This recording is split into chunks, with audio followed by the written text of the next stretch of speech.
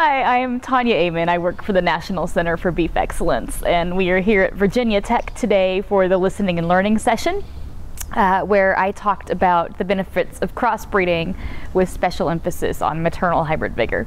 A quick review of the discussion revolved around the benefits of crossbreeding. Of course, one of the main benefits is breed complementarity, and that's taking advantage of the strengths of two or more breeds and combining those into a marketable and profitable, efficient product for the various environments that we find around the country. Also, the other benefit, of course, of crossbreeding is hybrid vigor, and there's a lot of emphasis placed on the benefit of having a crossbred calf, which we refer to as direct hybrid vigor. And of course that translates into increased weaning and yearling weights, calf survivability, things of that nature.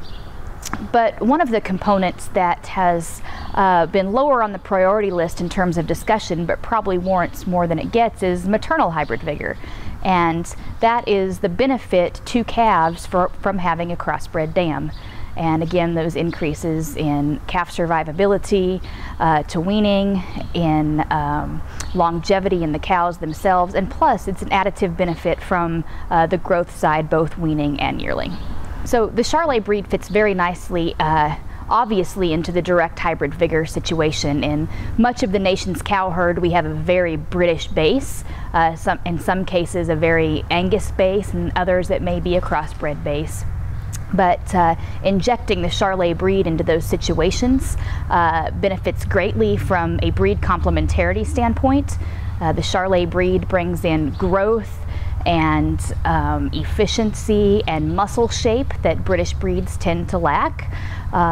In addition, we can avoid things like some genetic conditions and foot structure and disposition problems that may be an issue. And then you get the added benefit of the hybrid vigor that comes from having a crossbred calf.